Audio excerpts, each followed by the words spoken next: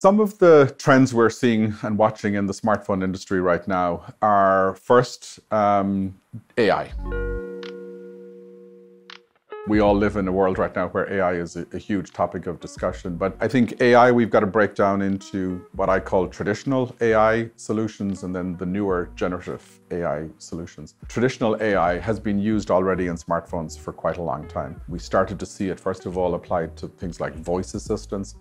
More recently, it's been applied a lot to imagery, still image capture, video capture, gaming. And that's there to use everything for noise reduction, picture quality enhancement, low light photography. So those trends are, I think, fairly well established. The trend we're watching going forward is generative AI, the new generative AI techniques, where it's really using AI to fundamentally create new content. Images from text, text from text, music from text, whatever. And that presents a whole new set of computational challenges for the devices. Generative AI is really not going to scale by just deploying it in the cloud. It needs acceleration, it needs implementation on device, and high-end smartphones are certainly going to be one of the first devices that deploy with some of these capabilities. So that's certainly a trend we're watching going forward. The second trend that we're watching, and I think is very exciting in smartphones, is the emergence of new industrial design, new form factors,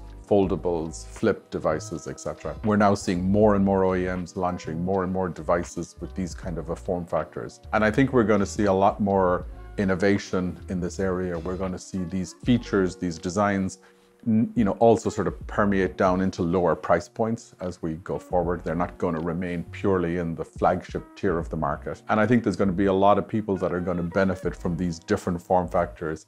And it adds sort of a new area of innovation into the smartphone market. And then I think the third trend that's happening in smartphones right now is the conversion of 4G to 5G. If we look at the smartphone market in the last year, it's about 50-50, meaning half the devices sold are 5G devices, the other half are 4G devices. And those 4G devices are still selling into markets like India, Southeast Asia, Latin America, Middle East, Africa, but also into markets like the US and Europe for that entry tier prepaid kind of segments of the market. So now we're at the phase where we really need to start working on, how do we make more cost effective?